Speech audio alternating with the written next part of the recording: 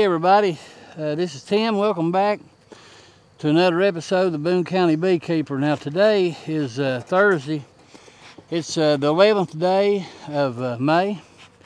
Absolutely, it's been a wonderful day, beautiful day, and we just got done transferring that swarm over into this colony right here, and we went ahead and checked some of our hives. Now, I went ahead and brought those supers back up and put them back on our production hives. A couple of them are pretty strong. One is really strong. The one in the middle, it's iffy where it's swarmed so much. The one on this side, the one we followed all last year, it's not as strong as I'd like to see, but it's still pretty strong. So I think we'll get some honey off of it if we get a decent flow. Flow's just now getting ready to start. I see one tulip bulb up here, so it's getting ready to start the tulip poplar. Now, I just wanted to jump in here real quick and just check in on these girls here. I actually did this the other day, Saturday, but for whatever reason, I got about halfway through and the camera just shut off. I wanted to just give you a little glance inside of this this hive. I'm gonna tell you guys, I've only been here a couple times, but so far, what I see of this right here, I love it, guys. I really do. I like it a lot. It seems like it's really going to be a nice setup. It's very much like the Apamay. Now, if you'll see here, they've been drinking a lot of feed. They've been drinking quite a bit. Them feeders work great. They work just like the Apamay. They seem to really work good. So I'm really pleased with that. They've drunk all their syrup. I will give them just a dab more before we go, even though we got some flow getting ready to start. Every time I've been in here, I have seen the queen. And saying that, I want to tell you a couple things. Tell you where we're at here before we get started with our colonies. If you remember, on this one here, the very first frame that I pulled out of the swarm trap, we saw the queen on there. So that's a good sign. A real pretty blonde looking queen, same as here. They may even actually be sisters, I don't know, because I call them at the same place. Very possible they could be related. I've jumped in my nukes. The little 3-framer up there, the one, if you remember, I had a ball of bees I just dumped in there. Well, guess what, guys? They got along. It wasn't World War III like I thought it would be. We had a little ball of bees out here the other day. It was just on the ground under that swarm that I caught. I think that was the actual queen was in it, a virgin. I throwed them in that 3-framer with the rest of those bees because they didn't have a queen. And sure enough, I just went through it. They're queen right now. She's not laying. She's not laying, but we do have a virgin queen in there. So that's a good thing. Now, I checked the other 2 5-frame nukes. Both of them are laying, so we do have laying queens in those. So the only thing right now that we do not have a queen in is the long hive. And I'll tell you what I may do here today. Depending on how this old girl here is doing, I may go ahead and steal me a frame out of here and put in that long hive. And then I may wait till Saturday. We've got so many bees flying around here. These are trying to figure out where their home was went, so I don't know. I'm afraid we're going to get a big robin session started here in a minute. But we'll just glance in here for a second, and I may just wait till Saturday to come up and do that. As you can see, we got plenty of bees here. They seem to really be doing pretty well in this plastic hive, and I was just wondering how they would do. And they're doing really good. Now, empty foundation. I tell you, for the money, you can't beat it. I mean, it seems like a pretty nice setup. Okay, here's just some empty wax. That was an old honey frame that I'd put in there. You want to see that? That's just an old honey frame. Don't see any eggs on that one there. When I get in there and see the queen, if I can, I'll get her over and I'll show her to you. She's a real pretty. There's an empty foundation that I put in. And here's one that they're just starting to work on. If you remember, guys, this is a very, very small swarm. Very small. Now, building this one out, just starting to build. Do not see the queen on this frame. Looks like they're storing nectar in there. Don't see any eggs. We'll have to see how this old girl does. I don't know. We'll see how she gets along. Time will tell. I love swarm trapping. I really, really do. I love it. You never know what you're going to get. Nectar frame. Loads of nectar. There's some old brood. Let's see. This one here is full of nectar. Brood that is emerging. Do not see the queen on this frame either. I do see a lot of pollen baskets on the bees.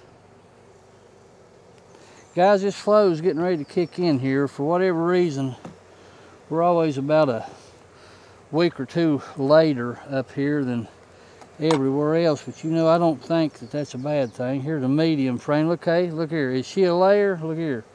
Let me show you this frame of brood. This was a medium frame.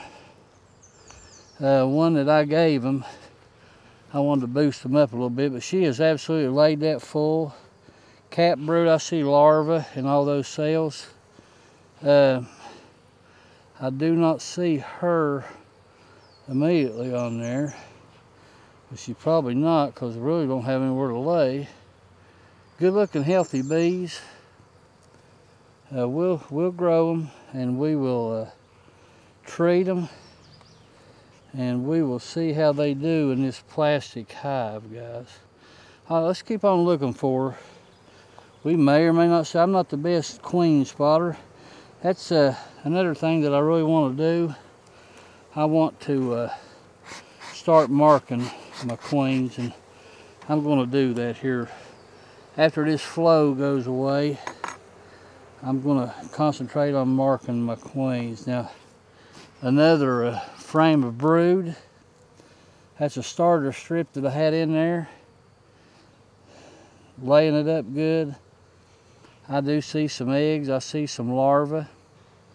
So she's doing her thing. I believe she's going to be a good one. I really, really do. See larvae there, eggs. I'd like to see her.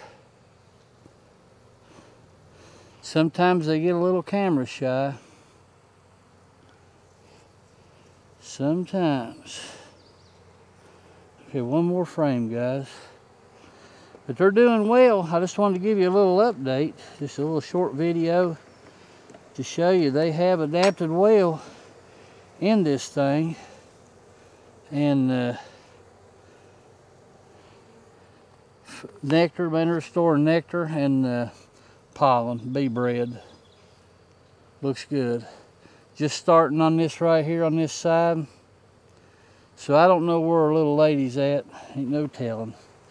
But we'll not worry about it. We know she's in there. I saw her the other night. So that's basically all I wanted to do, was just show you what we had. And let you see this plastic hive. I tell you, it's going to be okay, I believe. I believe we're going to do well with it. Pretty bees. Lots and lots of pollen coming in, guys. Been a very weird year so far. Very, very weird. Now, the feeder I like very well. It seems to really work good. So, would I buy another one? I guess that's the question. Yes, I would. I would buy another one. I would make sure that queen wasn't on that frame. She's not. I would buy another one. But they're like $200 and some versus me making my own. So probably, to be honest with you, the next thing that I want to try, I want to try one of those anneals. If I could find the right price on an anneal, I would try that. They're made in Greece. John Smith there with Central Beekeeping Supply down in Arkansas, he sells them. A few places sell them. They're very similar. The bottom board is just a little bit different, but it all locks. They actually have a feeder that sits on the top, kind of like the old Man Lake feeders, where they can come up on each end, but they actually have a hole right here in the middle of the plastic lid. So all you got to do is just pop that up and you can pour your feed right in without even having to get in the hive. I like that. I like that a lot. So basically that was it. I just wanted to give you a little update on this. We'll let them go another week or two, and we'll get back in there and see how they're doing. I may come over and rob a frame of eggs maybe this weekend. I won't film it. And maybe put in that long hive. Or, I'll tell you what I may do. I may take that 3-framer and I may try to combine it. I don't know. I've asked that question to Ricky Rourke and to also to Bruce Jenny about combining in the long hive. I don't know. Would I put a sheet of newspaper in there and try it? I don't know. It'd be a horizontal split instead of a vertical. I don't know. Might work. There's the small. I may be just able to go over there and just go. She's not laying. I may this weekend just take her over and just throw them in there and just see what happens. I have to think on that. So, guys, this is Tim. Thank you for being with us. Hope you are well. Hope your family's well. God bless you. God bless your family. God bless your bees. I hope everything's going good in your life. And I just want to thank you once again for being with us. If you don't care, hit that like button. Hit the subscribe button. That's what gets these videos out there to everybody to see. And I sure do. I appreciate you being here. I appreciate all the wonderful comments. Everything that you say, everything that you do, guys. So just thank you a lot. Just want to throw something out, give you a little update. So until next time, this is Tim, the Boone County Beekeeper. Thanks for stopping by.